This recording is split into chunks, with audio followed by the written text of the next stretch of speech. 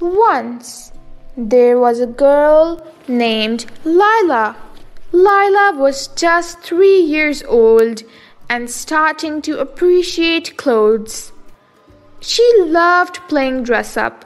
Sometimes that meant dressing herself up, and sometimes that meant dressing up other people, or even Tubby, the family beagle. Dad usually did not like playing dress up unless he was in a good mood on a weekend. Tubby, the dog, did not like playing dress up because he was cranky and very energetic. He barked and nipped at her if she tried to put a headband on him or little socks. That meant mostly it was Mommy that played with her. Mommy was very pretty and she had a lot of shoes and clothes. Lila liked digging through her dresser and going into her closet. She was never sure what she would find.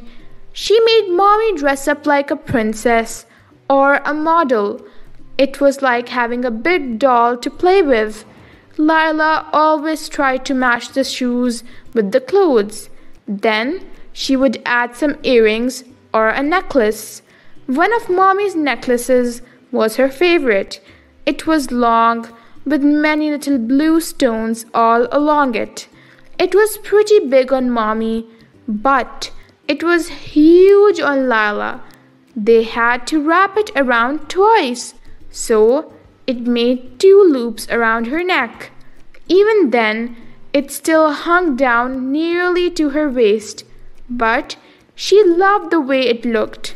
She liked to dress up along with her mother, but she had to wear her own clothes since the stuff in Mommy's closet could not fit.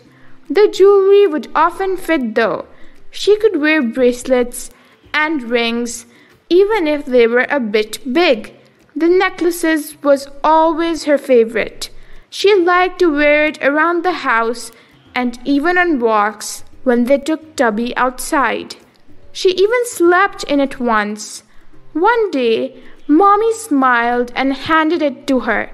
"Why don't you keep it? You love it so much more than I do, and I really want you to keep it." Lila could not believe it.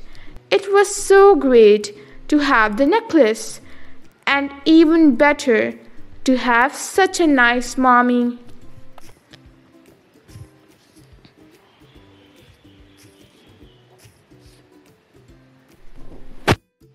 Dear kids, we should always appreciate our parents for whatever they give us, and most importantly, the precious time we have with them, since they are observing us every second.